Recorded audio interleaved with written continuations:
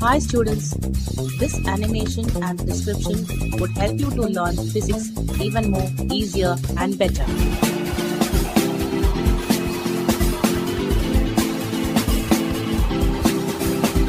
So please do watch it and enjoy learning physics.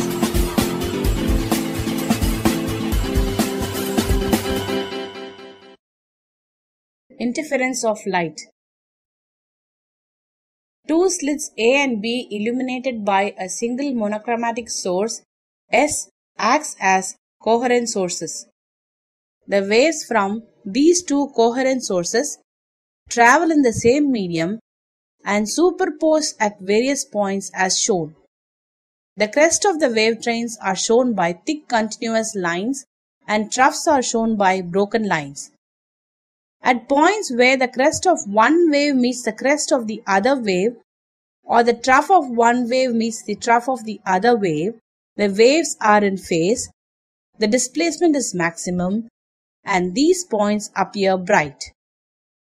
These points are marked by crosses. This type of interference is said to be constructive interference. At points where the crest of one wave meets the trough of the other wave, the waves are in opposite phase, the displacement is minimum, and these points appear dark. These points are marked by circles. This type of interference is said to be destructive interference. Therefore, on a screen XY, the intensity of light will be alternatively maximum and minimum, that is, bright and dark bands, which are referred as interference rings. The redistribution of intensity of light on account of the superposition of two waves is called interference.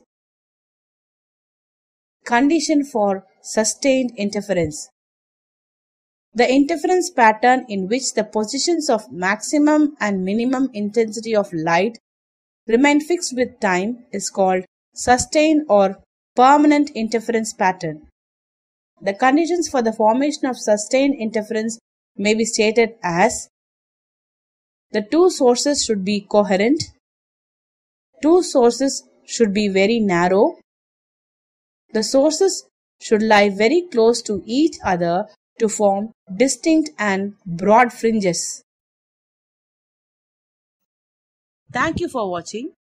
Please subscribe this channel for more videos.